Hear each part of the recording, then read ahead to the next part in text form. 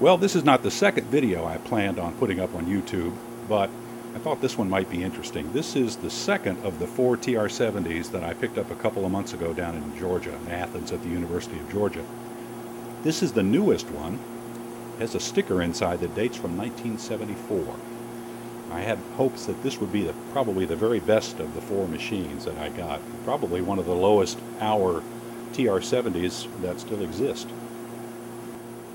I tried something new on this one. I have a 20 amp variac, and I thought that if I brought up the line voltage slowly to the linear supplies, I might could save some electrolytic capacitors. So over a period of a couple of days, first I disconnected all the fans and motors and blowers and stuff, because they don't like low voltage, and just fed the linear supplies with the variac. I ran it up in increments of about 10 volts for 2 or 3 hours each step until I got up to 40, and then relays started clicking and the audio amplifier started oscillating and I smelled smoke. So that was the end of that. So I cut that out Sunday afternoon and decided next time I was going to put full power on it and find out where that smoke came from, since I wasn't able to find it at 40 volts. Let's have a little more excitement. So yesterday I put full line voltage on it, and the cooling blower vacuum pump was not running.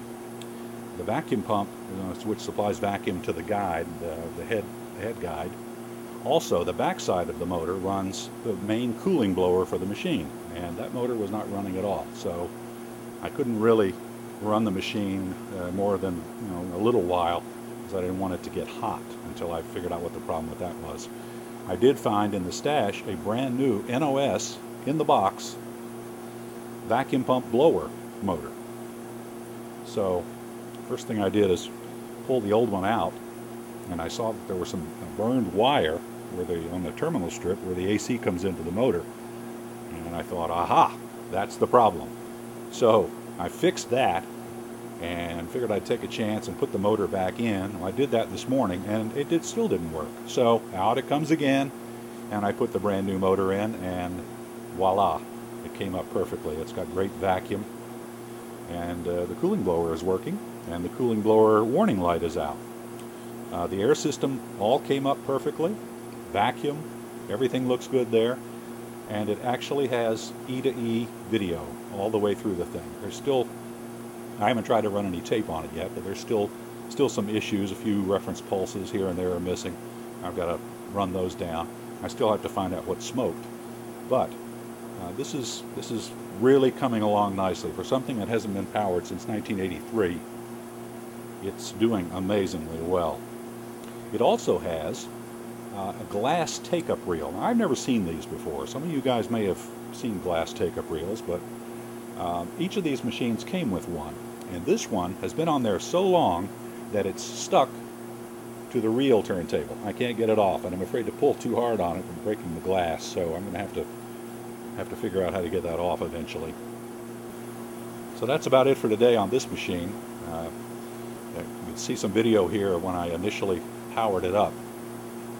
I was looking for some major fireworks and didn't really get any. That's always good.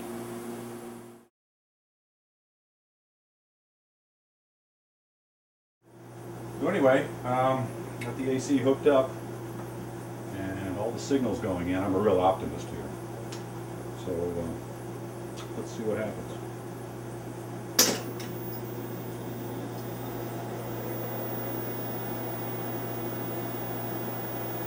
Not much smoke yet. I don't hear the compressor running either. The little vacuum pump and blower down here is not running. If I unplugged it to run it up on variac, let's be sure that I haven't plugged in. Good. I think I do. Yeah, it's plugged in, but it's not running for some reason. Go back and give it a spin by hand first.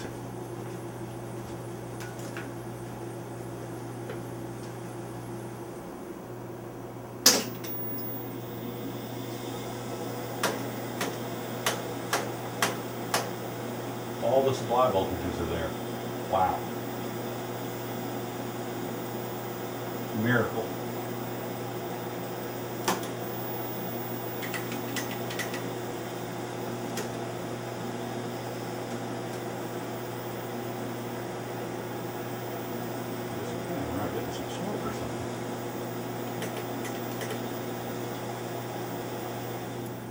The first major problem with this machine after powering it up is it has no cooling blower and no vacuum pump. And the way they're set up, the camera off here, the way it's set up is the vacuum pump and the cooling blower are run off of the same motor. I've got it out here already. It goes down here in this little corner. I had to take a few things apart. I had to take the power supply regulator out and a few things. Here's the motor that's bad. It reads open. And this end is the vacuum pump end. And this end is the cooling blower. And I just spent about an hour getting it out and on the ground here. Got the little squirrel cage fan out of it. And that's where I'm at right now. I just happen to have a brand new NOS vacuum pump in a box that came with all these machines. I sort of wondered why I saw that thing, because I've never had one of these go bad. So apparently this one died, possibly due to these incredibly clogged air filters on the intake side of the machine. And they just, I guess they just decided that was a good time to retire the machine. They never put the new vacuum pump blower assembly in. So I'm doing it now, some 26 years later. We'll see how it turns out. There's the squirrel cage blower, and this is the little nest where it sits. This right here is the ductwork that goes up into the plenum for the electronic modules for cooling. It has an airflow sensor micro switch that goes in here that, if there's no airflow from this cooling blower, it puts the machine in stop. So I was not going to get very far without cooling air. So that's where I'm at right now. I hope to have this other motor in an hour or so, and we'll try and repower it again. Now here is the brand new vacuum pump in the box. I can't believe my luck on this. This is amazing. Brand new, NOS. Shot of me taking it out here.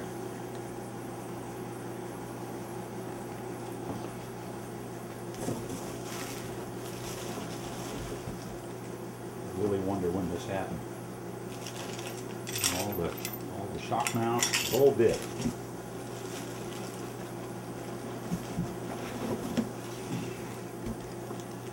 Now there it is. What a thing of beauty. Imagine trying to find one of these nowadays. I guess I would have to get the motor rebuilt. That's probably what would happen. But there it is. In all its glory. There it is. In the box. Hard to believe.